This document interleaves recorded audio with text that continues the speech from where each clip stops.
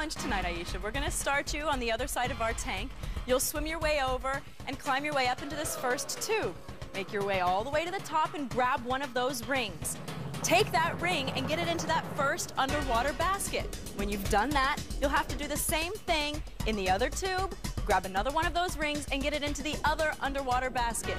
If you can do that within 3 minutes, you win and keep yourself out of the dog pound. Got it? I've got it. All right, why don't you go ahead and get into position on the other side of the tank. Your challenge will begin when I say go. Aisha, give me a thumbs up if you're ready to go. All right, let's put 3 minutes on the Net Zero countdown clock. And here we go. 3, 2, 1, go! All right, she's off.